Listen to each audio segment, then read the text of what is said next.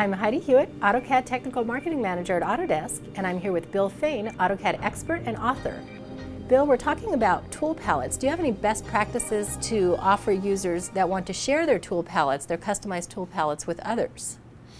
Sharing tool palettes is, again, one of the hearts of customizing.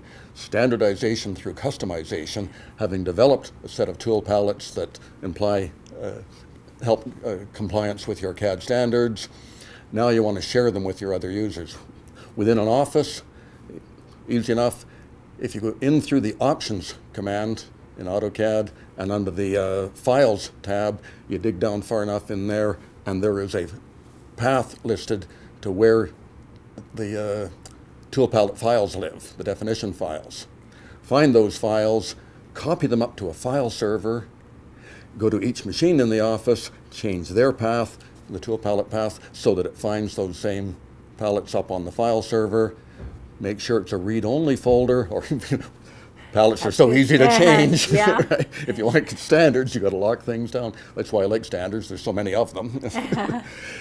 So now you've got your basic tool palettes up on the file server where everyone can share them. Everyone's running to the same standards. One thing to remember is that if any of your tools include block insertions, those block insertions have to be available. Logical place to put them is that same folder up on the file server. So make sure those paths go right to the proper location. Files. Maybe you want to send it to someone in a different office, doesn't have access to your file server. Go to the palette that you want, right-click. One of the options that comes up is Export, and that exports that one single palette out of the total window. So if you have several palettes to export, you'll have to do each of them individually. Okay. At the other end, they simply, same thing, bring up any existing tool palette, right-click, Import, and it will now bring the new one in. Making sure you also send that person any block libraries that are necessary.